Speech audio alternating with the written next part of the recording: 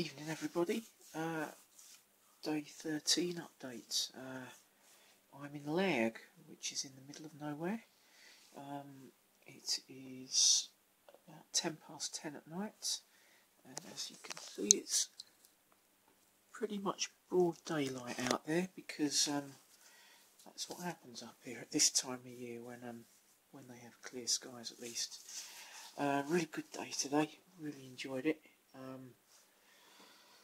Felt a bit better today. Yesterday was a hard day on the bike, no energy at all, but I managed to get myself some pasta and an early night last night, and it replenished my energy levels somewhat.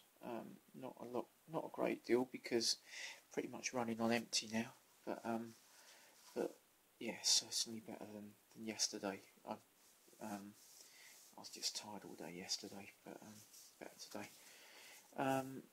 Only 66 miles out of Inverness, and great scenery again.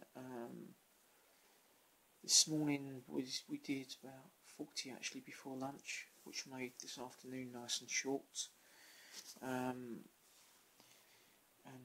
yeah, this afternoon was just great. The final session we had the brew van. Up till then I'd ridden with the sort of usual guys at the back, and just I can't even say take it easy anymore. That's almost my sort of speed now.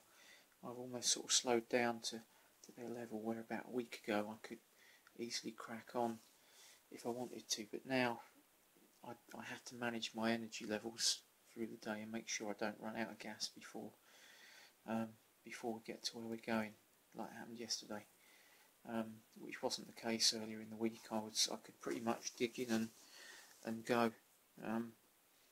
But only to be expected, I guess. But what was I saying? Yeah, so I rode with those guys up until the last brew stop, and then we were only about 12 miles to go to a crazy little place called the Crask, and it was a cracking road, sort of single lane tarmac road with the odd passing place. Amazing sort of barren alien scenery. And we're really lucky with the weather, like you can see out there, or maybe not with the light, I don't know. The weather just got better and better throughout the day, and yeah, it just brought the place to life. So it's whizzing along, amazing scenery, getting a sense of excitement now because John O'Groats is almost within touching distance. We ride there tomorrow. So a bit of that sort of excitement as well, and yeah, finding it hard to explain exactly why I got such a buzz out of it, but it was great. It was a nice, fairly flat road. I could really whiz along.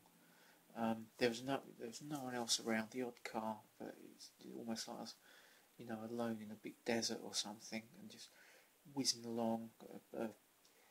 Average speed of about 15-16 miles an hour, cracking along. It was just fantastic. That's probably my favourite stint of the whole journey. Loved it. Then got to the Crask, which is just basically two buildings, crazy little place out in the middle of nowhere. It looks like, I don't know, a little house on the prairie, or the house in Father Ted if the weather's bad, I guess. Run off a generator.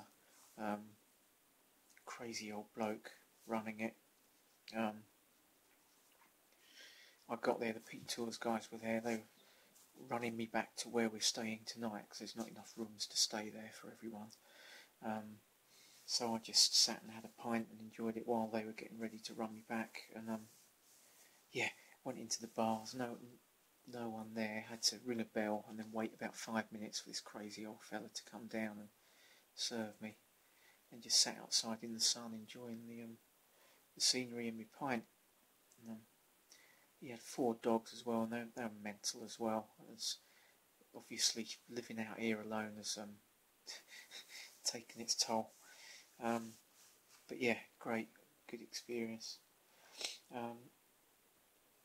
So yeah, fantastic. Really felt up that last part of the day. Really good. The weather helped, obviously, but yeah, really got a buzz off it. Even got a bit of a tan. I don't know if it's sort of crept up through over the days or it was mostly today, but I noticed when I took my fingerless gloves off that I've got a weird sort of finger tan that ends at my knuckles. Not my knuckles, but well, whatever. Yeah, they're knuckles as well, aren't they? Your joints in the middle of your finger. And I've noticed the other guys have got weird sort of tans around their neck where their chin straps and things have been on their helmets. I've probably got something special like that as well. But yeah, laugh. Apart from that, it's just sort of enjoying the weather. I can imagine it'd be proper nasty up here to ride if the weather was nasty like it was a day or two ago. But beautiful place to cycle through when it's like this, or to visit. You'd have to be pretty hardy or just mental to live here, though. Can't imagine it. It's you know, just different world. I thought Cornwall was remote.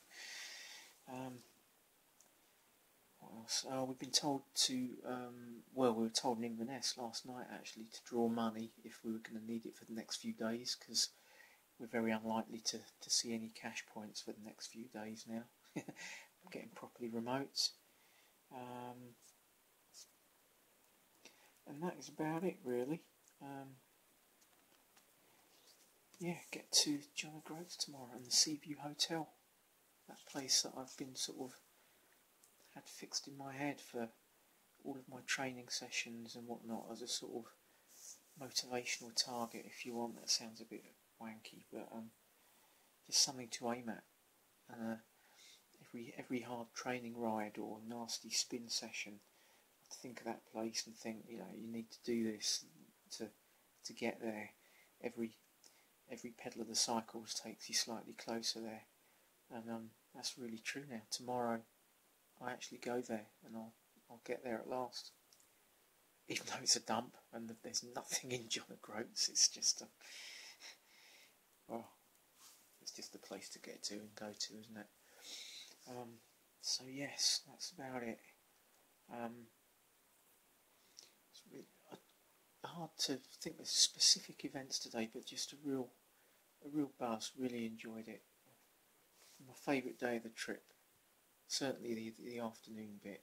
The weather's played a massive part, and just the fact that the scenery is getting remote now, and you know, you can tell how far you've come and how divorced from what I'd call normal life, or you know, is, and you know, seeing things you don't expect to see in the British Isles, really.